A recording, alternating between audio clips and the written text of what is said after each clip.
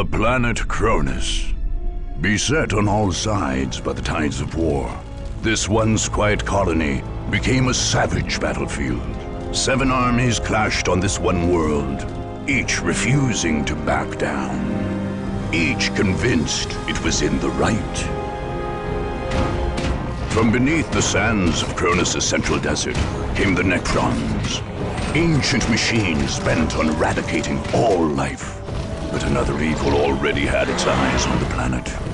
From the depths of the warp, the demonic forces of chaos arrived to enforce their claim. To oppose these fearsome powers, the planet's rulers in the Tau Empire sent their elite soldiers and sophisticated battlesuits into the fray. From the mighty Imperium of Man came the Imperial Guard, there to secure Cronus for the glory of the God Emperor.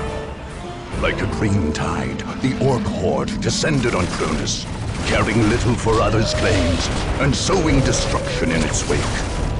The Eldar, ancient enemies of the Necrons, emerged from their webway to pursue their own agenda on Cronus.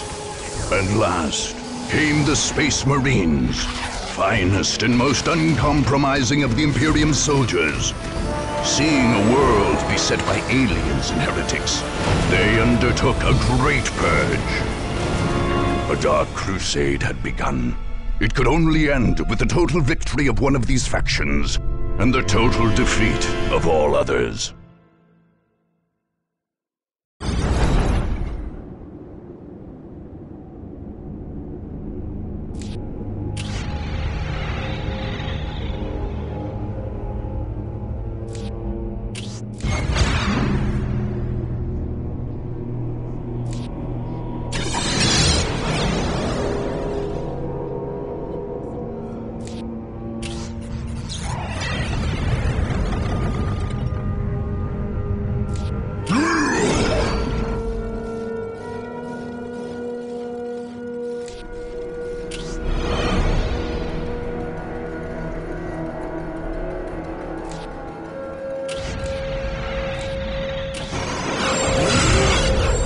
The powers of chaos manifested in the once pleasant Deimos Peninsula on the southern coast of Cronus, transforming it into a blasted hellscape.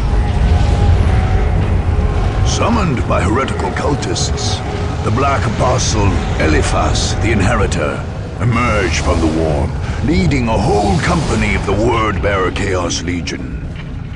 These heretical Space Marines had been to Cronus before, fighting against their loyal brothers during the dark days of the Horus Heresy.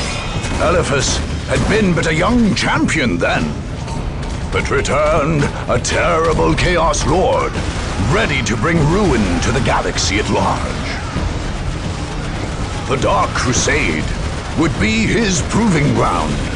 By defeating the many powers vying for the planet, he sought to gain favor with the dark gods he worshipped.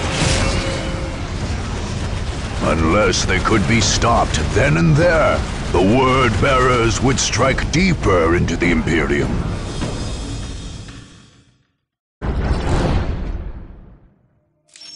Welcome to the single-player campaign for